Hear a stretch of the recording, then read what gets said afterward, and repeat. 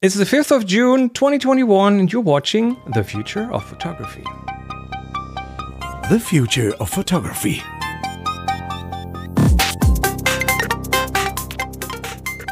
Hey, we're back. I'm Chris Marquardt. There's Jeremiah Chechik and Emer King. Hello.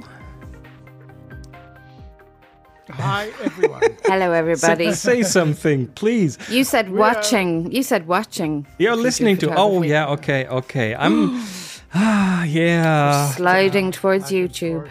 Sliding towards YouTube. No, not really. But today, maybe it makes sense to watch because we are talking moving pictures. I'm not saying the term just yet because we have to have a little discussion about that. Adrian is not here. Adrian is busy today, so it's just the three of us. But that'll be just fine. So today, I want to talk about an invention. Well, it goes back to 1987. Steve Wilhite invented it. It is a image format. Well, it originated as an image format, and it is spelled GIF. How is it pronounced? GIF. GIF.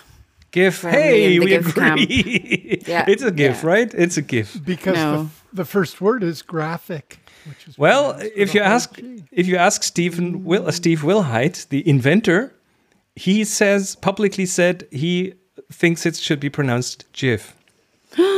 Yeah, but what does he know? Yeah, GIF for people of a certain age in a certain part of the world was like a cleaning product that you clean your... It's true. Which is now called SIF for some reason. Is it? Yeah. Interesting. I have no idea why the J was offensive. Non-toxic, whatever it is. Said ironically. Yeah, I hope so. So, Mr. Wilhite came up with this little format. Let's just briefly go over the history and the tech about it.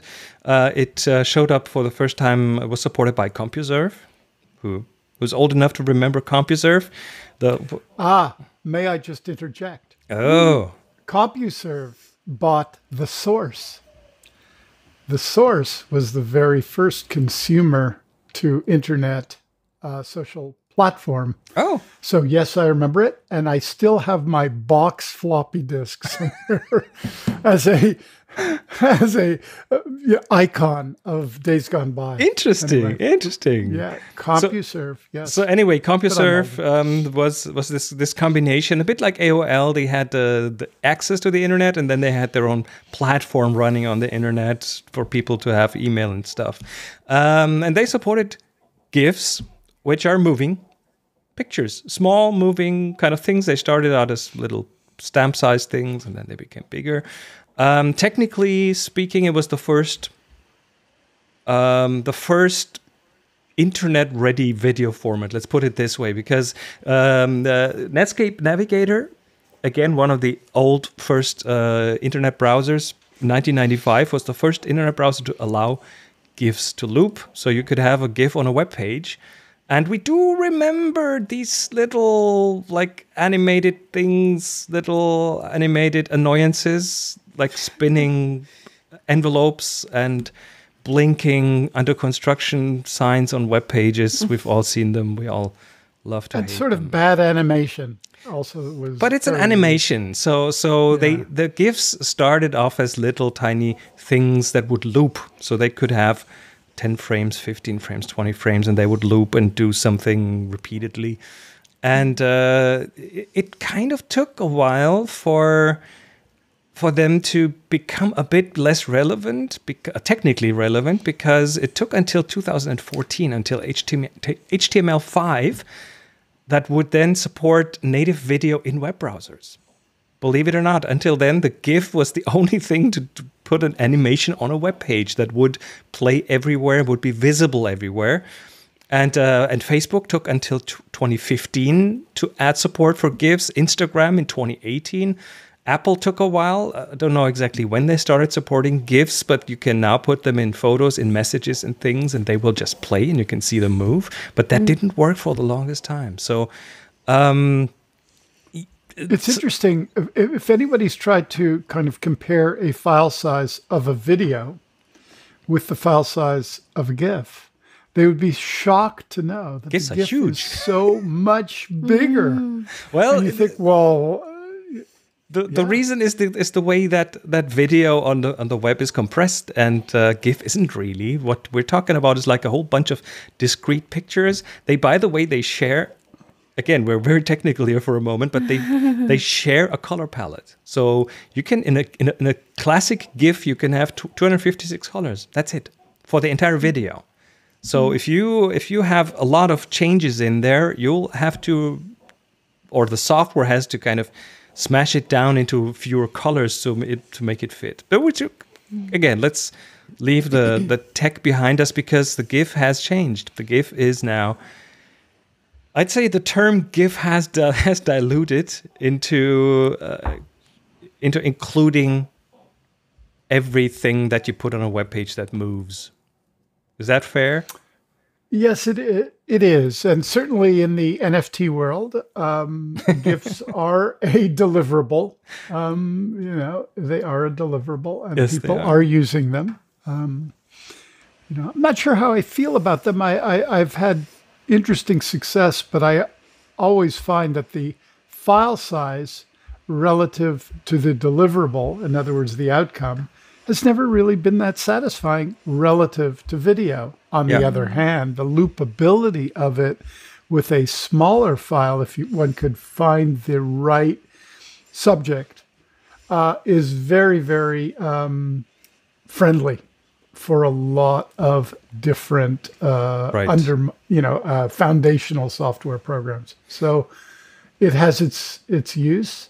And I think it is not going to go away anytime definitely soon. not. I think it's being improved and worked on.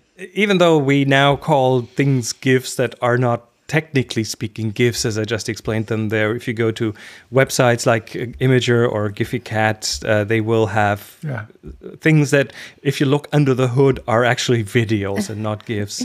But they loop. And that's kind of the definition today of a GIF, I would say. It's a small piece of video that loops. Right? Pretty much. On the other hand, if you want it on your own computer and you're playing it through something like QuickTime, you could just hit loop. Just repeat there it. Goes. Definitely, yeah. Just there is you file, view, loop. Right. And then for the longest time, I mean, those GIFs were, I'd say, just an interesting, how do you say this? An interesting way to put some animation on a web page. But then something happened in 1996, and that was this guy. Yeah. Oh, hold on. Let me get this out of the way. I have the browser not configured, but we'll change this. For those of you listening, this is a technical problem. This is an interesting. That will last another few seconds. Our screen on the Chris side is black, and now it's alive. There it is. For some reason, I remember this. Wouldn't you have preferred if it stayed black? Well, I remember this. That dancing baby. What I'm showing is the dancing baby from 1996, and there's some discussion about it, but I would think that was kind of the beginning of using the GIF format in a more meme type context. So this was probably one of the first things on the web that really went viral. It's for those of you who haven't heard of it. Maybe some of you are too young to know about it, but the dancing baby was a computer animated baby that was doing a weird sort of dance, and it really made the rounds back in 96. And I wonder if this is a NFT by this point. If it's not, it will be in a moment. Possible. If they did like a dancing baby reboot now, and with the kind of technology, the animation software, that's just to see the difference. Well, as a matter of fact, it may not look quite so grotesque. Chris's pick of the week is going to get into that. Oh yeah, Okay. oh yeah. So anyway, here's a little website. We'll link that, which has like a brief history of the dancing baby meme, because it really spawned a whole lot of things. It went into Simpsons, dancing Jesus, and guitar playing babies, roller skating babies, all kind of referencing the dancing baby. Which, again, pressing the wrong buttons here. It's not my day. So yeah, it was kind of a classic that started this whole GIF as a meme kind of thing. And I think we all have, by this point, used a GIF to react to something, or to express an emotion in a text message. Or, I mean, let's just open Giphy Cat here, which again is a website that is one of those big collection pots, and here are popular GIFs about all sorts of things, and it integrates into various operating systems and messaging systems, so you could answer a question by someone with an affirmative, someone given a thumbs up or something, for example. And it is our on our Apple messaging, when we do an avatar of ourselves that is animated. I suspect those are GIFs. Possible. I haven't looked into the tech of those, but it's clearly possible. That's a GIF under the hood. Yeah, and when you message, you can also send GIFs, I believe. Oh yeah, you can. You can just include a GIF. Well, there's the images, hashtag images or image program, which is by Apple, which taps into sites like Giphy Cat and pulls GIFs, reaction GIFs and stuff. So it has really become a cultural phenomenon. What does the progression of GIF technology do to the future of photography? In other words, will we see a setting on a phone, just like video, that will effectively deliver us a somewhat compressed GIF? It's already there. It's already built into your iPhone. You just haven't found it yet. If you take a picture with, again, I can only speak for Apple here because that's what I use. But if you take a picture with live view enabled, there's this. It shoots a short video.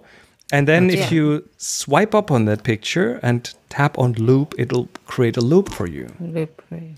This is something I learned from Adrian. Thank you, Adrian, in your absence. I learned all about finding your moment in live video as well. And if you take that loop and you export it to, I suppose, to something like Twitter, and you share it, then Twitter doesn't know the live view format, so it has to convert it to something that does loop, and that is a video, and that is a GIF. So under the hood, it creates a GIF for you. It's already built in. There you go. So those of you who want instant creative control over GIFs, just use Live Photo on your iPhone and send it up, and you'll have already created it. Right. So one thing that we have done here on the show is that we've given each other or ourselves a little homework, a little bit of homework, and we decided to make that a cinemagraph. Now, what is a cinemagraph? Imar. Good question, because I really couldn't get a very definitive answer. Well, I didn't. So I'm not even sure if mine fits the bill or not. Is it too long? Or I don't know. I thought 5 seconds. I needed the loop to let the action happen. So, I needed it to be that long. So is that still a GIF, or is it now too long? Is it just a looped video? I did found a place where I could upload a video and convert it to a GIF, which is probably just the way to make it loop. Because I couldn't figure out. Which you're right. The GIF is kind of just a delivery mechanism for something like a cinemagraph, right? So if you look at Wikipedia, which I of course did because I'm a nerd. So a bit of the image is moving, but how does that make it different from a GIF? Or they're not the same thing? The GIF is just a way to make it loop and show it.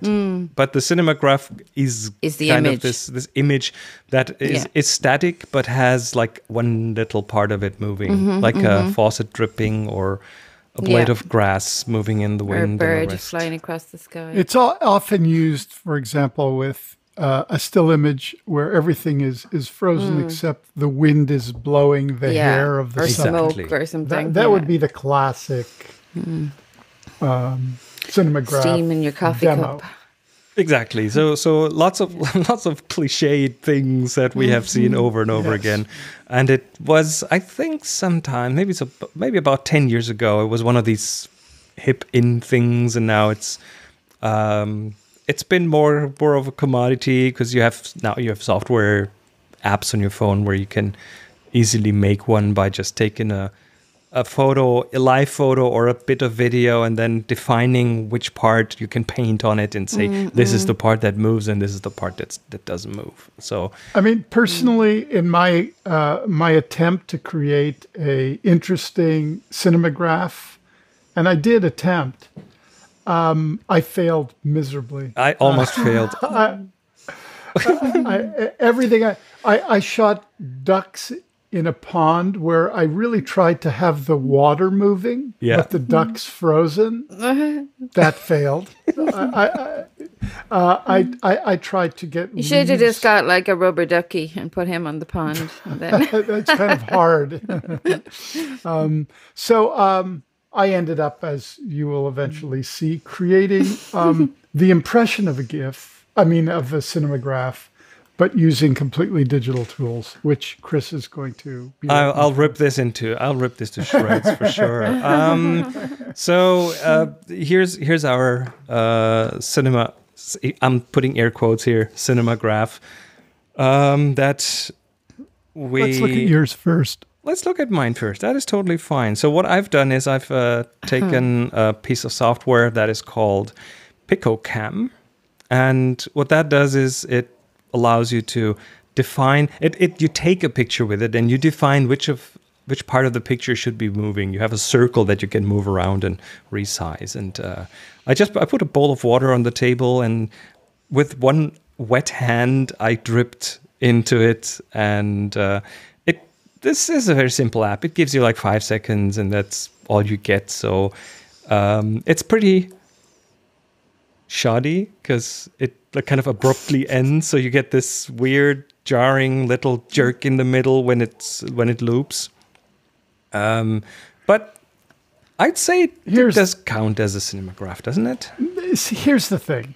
This could easily have been a video, because you're shooting the video and you're seeing water drop and the table is not moving.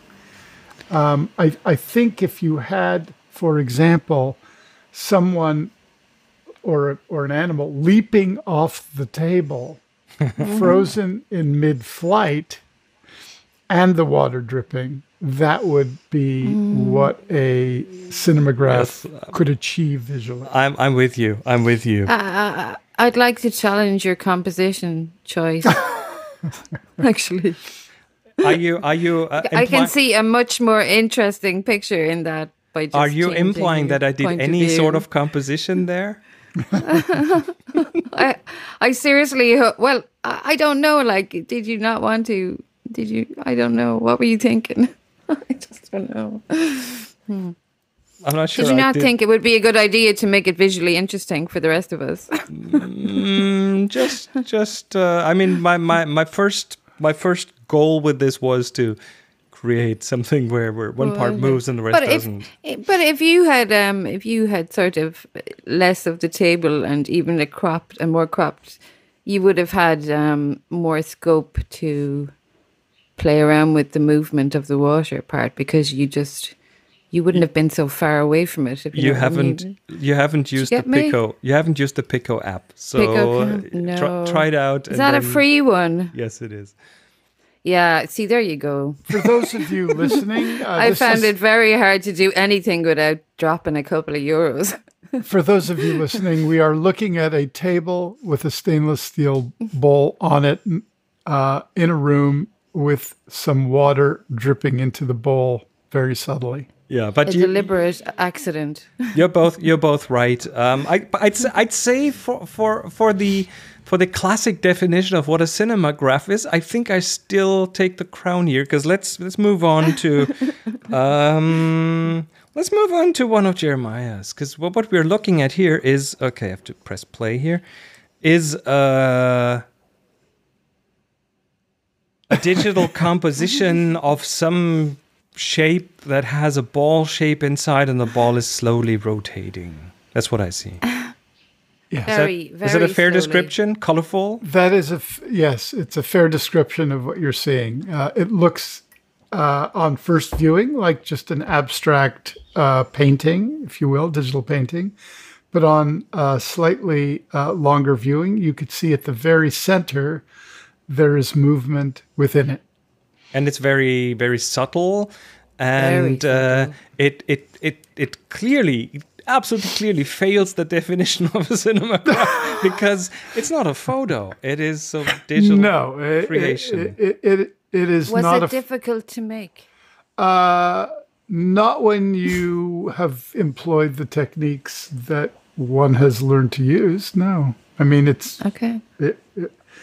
Difficulty. I mean, maybe a couple of years ago, this would have seemed daunting to me, but the pandemic has forced me into a learning curve of certain techniques that I have managed, I'm not going to say to master, but to certainly use. And this is an example. But I was trying to convey, and I think I have another one in that. Oh yeah, the next one. There's a second one of yours. Yeah. Which again is a digital composition. It looks a bit like a space type of scene with a lens flare and some And a kaleidoscopic type action. Exactly. Press play. Press play. It's not a GIF. I have to press play. And some circuit board type thing on the bottom, and some. So yeah, if you look at it instantly, it looks has like a fractal kind of thing painting going on at the top there. But the top is moving slightly, and if you look into the light beams, you'll see that they're active as well. Again, this is not technically a cinemagraph, but it is an impression of a cinemagraph. And if I was in this particular environment and you said, make a cinemagraph, and I took a picture and used those applications, this is what we would see. I did not loop it for other reasons. Okay. But I could have. I could have if I wanted to. And Imar, you gave us this one, which is automatically looping. I don't have to press play. I just want to mention that. Yeah. I found this app called Vimage. Vimage. Vimage. And yeah, Vimage. So that's video and image squished together. I think this is very good. So we're looking at a crow or a raven sitting on top of a is that, a fence post, and then there's these mathematical equations drifting into the picture. Yeah, I just thought that looked kind of cool, even though it makes absolutely zero sense whatsoever. It doesn't. So so that's why I made the second one. I had to spend some money to, I think like it remembered I was in there and I made a free one, and then it wouldn't let me export again. So obviously I explored it a bit more, and I had to pay for a month to. So here we're seeing on the second one, we're seeing another crow sitting on top of an Irish cross on an Irish cemetery, and there's another bird flying through the sky, and all very grungy textures and black and white, and has a bit of an old movie type of thing going on with like artifacts from a projector or something. So there's tons of overlays and things, and you can do stuff with text and everything in there. It's just, there's a lot in it, but you need to pay for it to get the... I'd say this is probably more of a cinemagraph than all of the other photos, though. Yeah, I would say so, yeah. I tried to actually make the sky move, but my big chubby fingers well, I think weren't working very well. I think the fact that the sky is not moving really nails the cinematograph quality of it. Okay. The next question I have is, how do you guys feel about this particular technique or technology, depending on how you're coming from it, is a valid or viable or interesting or growing technique in the expression of the photographic art? Well, it is certainly, or it has certainly for the longest time now, blurred the boundary between photo and video. I think that's one of the biggest achievements there, that we that we now use these short looping things for communication, for entertainment, for and in contexts where we wouldn't typically have video, but more stills. Do you think that this blurring between call it the photographic process, which we can kind of in quotation marks mark as reality, and the addition of whether it's a digital technique overlaid or digital forms overlaid to combine that is yielding a new form of expression? Yes. Or yes. It seems so. I think it's quite.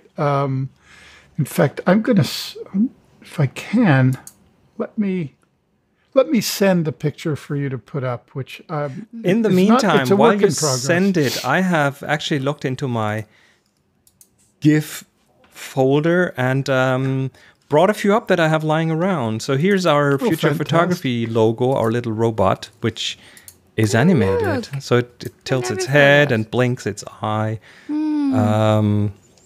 So if anyone wants to get a hold of that, I'd be happy to share. Yeah. Here's one that I recently used to tell someone that my router is broken. So it's a blinking LED on my router. And then this was from this morning, which again is a GIF of rain on our porch. This one is kind of one of my favorites right now.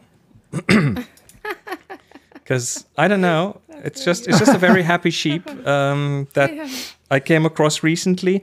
If I wanna express that I'm really kind of happy about something, I might use this one, which is a little girl dancing. I like her to bits. And then this one I recently made. That's me. This is made from an app called GIFGap. If you get GIFGap, you can put your face into little animations and things. It's fun. Oh my God, my daughter would love that now. It's a ton of fun. She's 11 on the other hand. And the moment I have my second vaccine shot, I will certainly do this.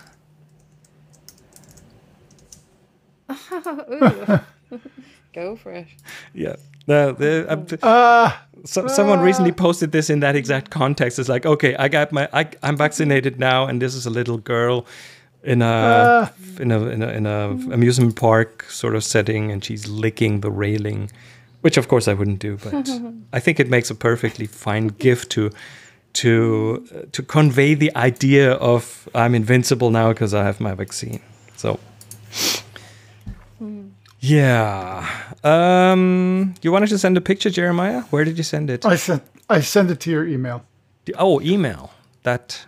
Yeah, because it's not really, it's a work in progress, so we could just talk about that as such. I didn't want to put it up there permanently until I finish it, but it is an indication of that hybridization of digital and hold on. Here we go. Center reduced, yeah. So we are looking at an empty parking lot in a place that has palm trees, probably Southern California. And there's a shadow of a palm tree and some overhanging power lines and things. And then there's a woman standing there with her back to us. That's right. Is that supposed to move? No. It isn't. But it's a hybridization, and if you zoom in, you will see a few things that the woman. Let me try to zoom. Woman, or there you go. You can see that she is floating. That's what I was just about to say. She looks floating. Yeah. She's floating above the pavement. And when it's done, you won't be able to tell. Like right now, you can see the elements of digital figures here. But soon, I'm confident that I will be able to work through this and make it very, very real. And part of it is because the picture is kind of expressed in a more Kodachromy, contrasty view, and she's not been. But it's not a GIF. It doesn't have any animated elements to it. No, though I could add that with a little more work, some animated elements. But I just thought there is an interesting hybridization of digital and photography. That's emerging and very, very exciting, I think, in terms of do we call it painting? Do we call it photography? I mean, if we had to put something in a kind of context that people would understand, like a GIF, cinemagraph, whatever, I call it sort of a hybridization or generative hybrid, something like that. So part of it is generative out of, all manner of systems. And the other is lens-based, and how those come together is a very interesting process. So, going back to the GIFs and the animation aspect there, I think we've already kind of answered the question, what does that mean for the future of photography? We're seeing to use your term, hybridization of still photos and videos in some way. And we've seen those for a couple of decades now. And they are changing though in their meaning, and they are bringing new ways to communicate to communicate ideas in the form of memes that can, what we say, a picture says more than 1,000 words. I would say a GIF says more than 1,000 pictures in some contexts. So, yes, I mean, I could imagine a family portrait, for example. Yeah. That is normally people frozen staring at the camera, but with one of the figures, let's say a little kid, just screaming and crying. Why not? That would tell you a lot more than that frozen moment about what's going on in the, so I've not seen anything like that, but I would imagine that there are interesting developments in terms of applications. I haven't found one that I felt was very user-friendly yet. Maybe that's a business idea. Personally. Maybe that's something to become rich by. Maybe. Yeah. Possibly. Anyway. Or just eat up a lot of time. I think so.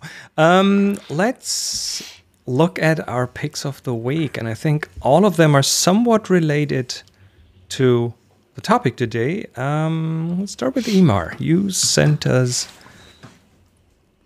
a video. Yes. Not a GIF, but a video. A video, a TED Talk by this young woman here, Julie, can't remember her second name.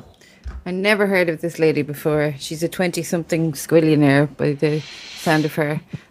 But apparently, according to her, she's the reason why we are all using GIFs now, because she created this app originally called Nutmeg, which I think came out of like a breakup or something, that somebody broke up with her by text, and the kind of miscommunications of text messages. And it's like as if her take on the whole thing is that GIFs illustrate the conversation more, and that we should all be talking in GIFs. Well, that's interesting. I think the Egyptians did that 6,000 years ago. Yeah. Well, they did. Yeah. They absolutely did. Yeah. There is in the ancient Egyptian language, those who've studied it, of which I am not one, but I have read about it, where there were actual words and sounds that would describe an emotion or a thing or a space or a feeling that they, in the word itself, said cannot be communicated by picture.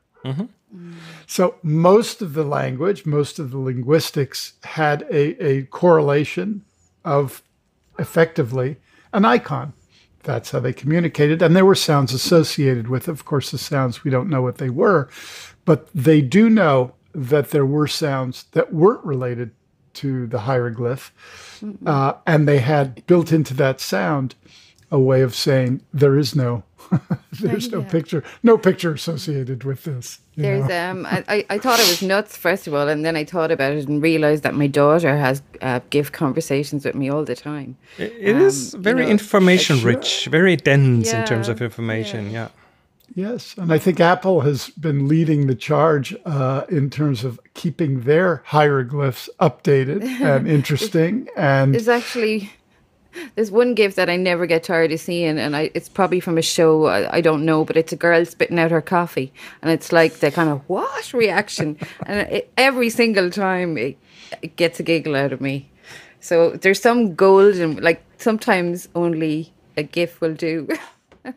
What about a smiley face?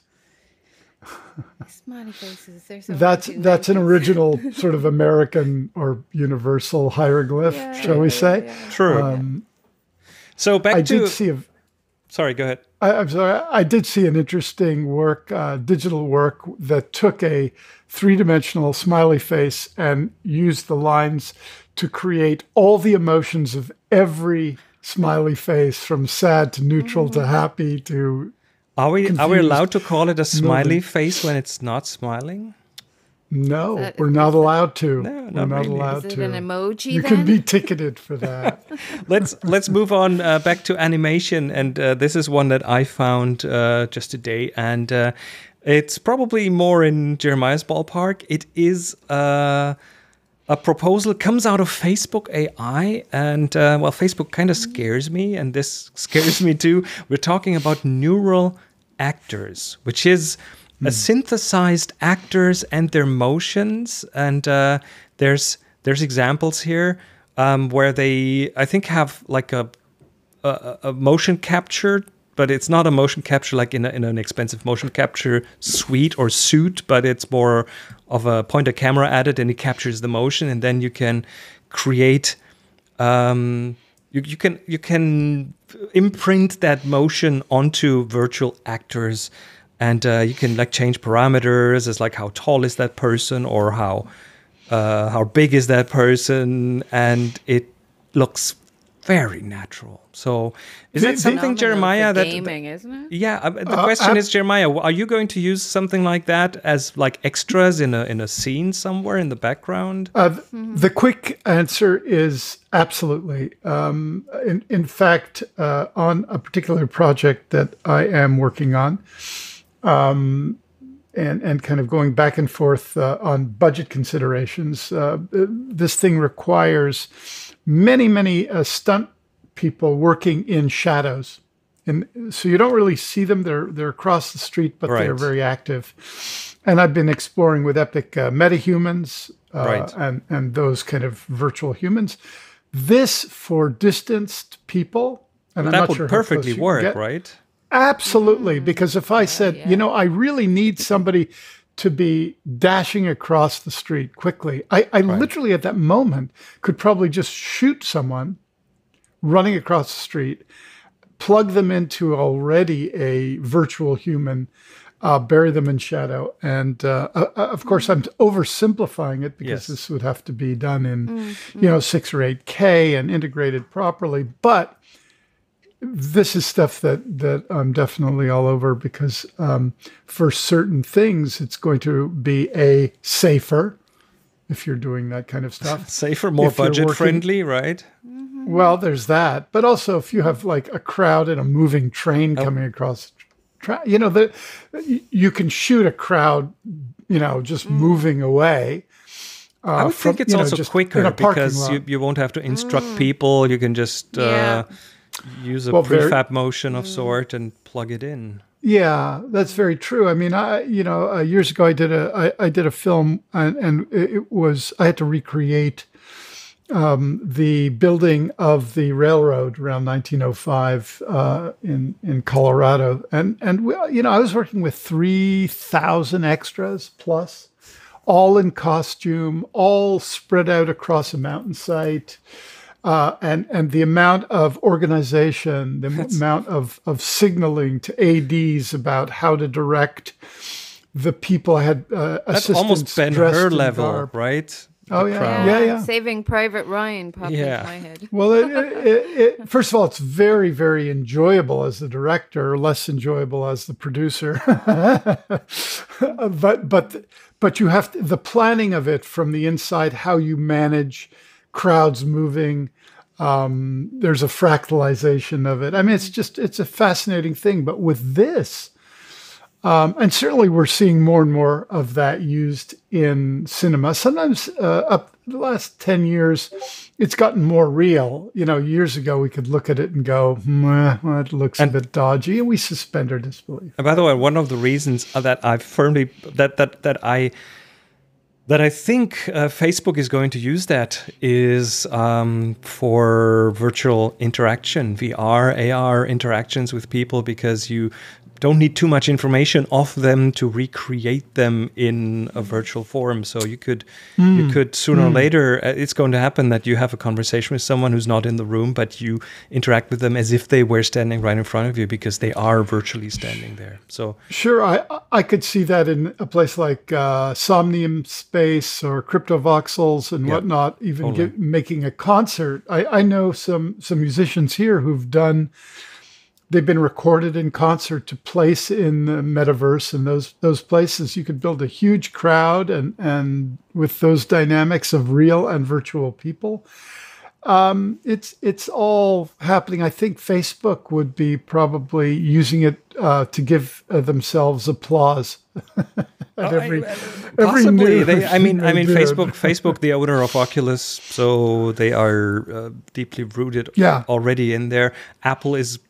Within the next 6 months, they are doing announcements. For sure, there's a WWDC keynote coming up. I'm looking forward to what we'll see there. Anyway, last but not least, Jeremiah, you brought us something that will allow you to hand someone a GIF in a physical form. That's right. That's right.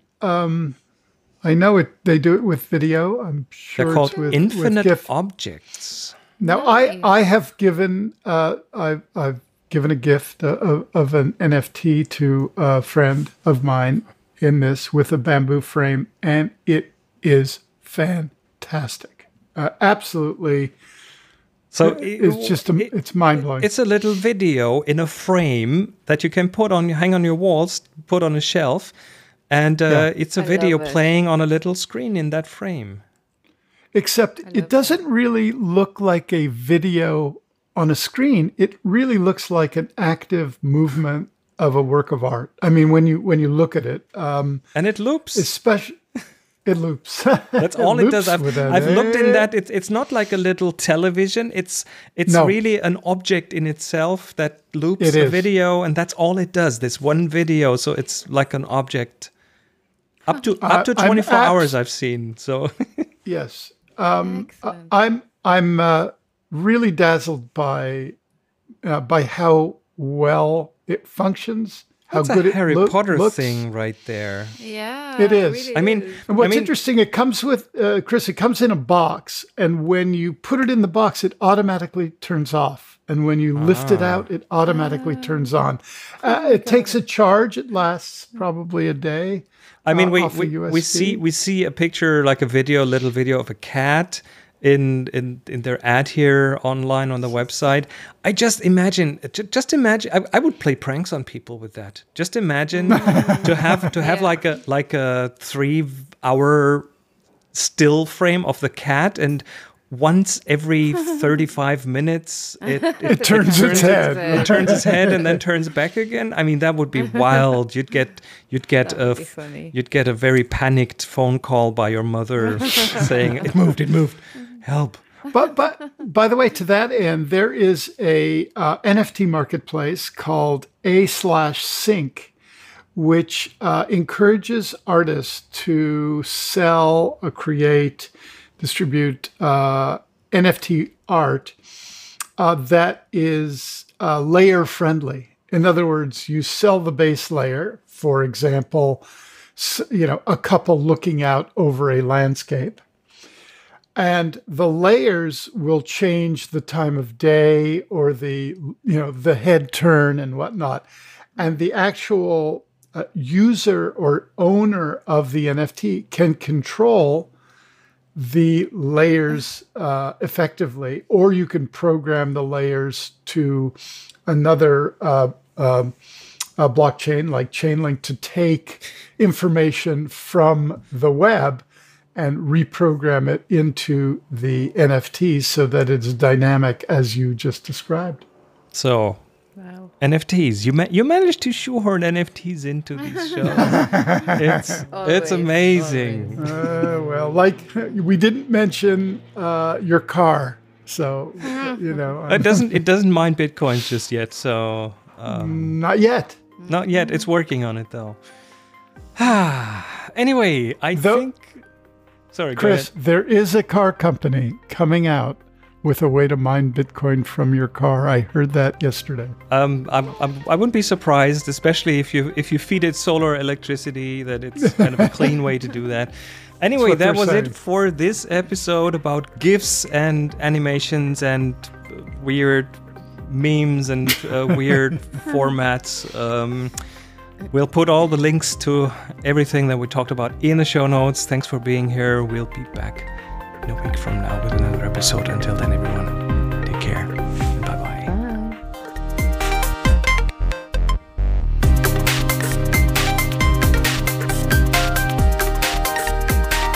Bye. You've been listening to The Future of Photography.